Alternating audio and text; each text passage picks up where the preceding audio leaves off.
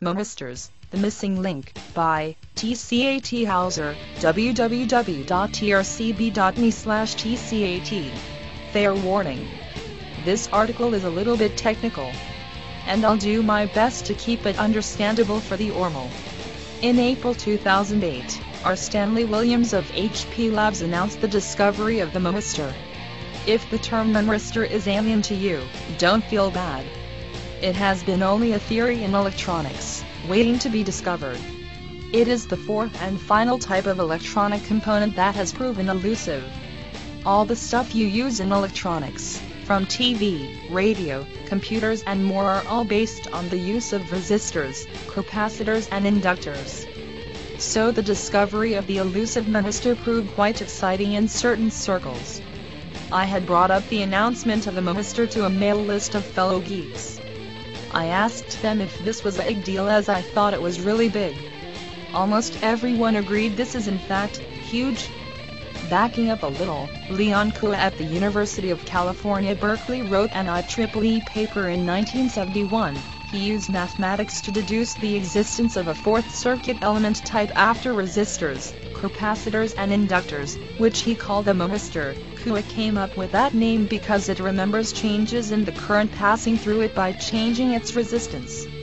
As a user of electronics we benefit. Kuo says this new circuit element solves many problems with circuitry today, since it improves in performance as you scale it down to smaller and smaller sizes.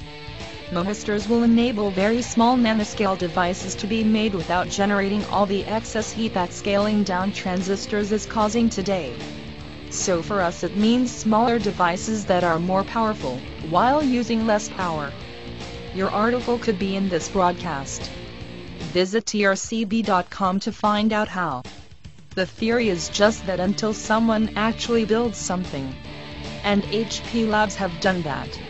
The RAM resistive random access memory is expected to be a commercial product in a matter of months. This memory remembers its state without power, just like a USB thumb drive does. However, RAM is currently much smaller in size and is already able to switch on or off in about 50 nanoseconds.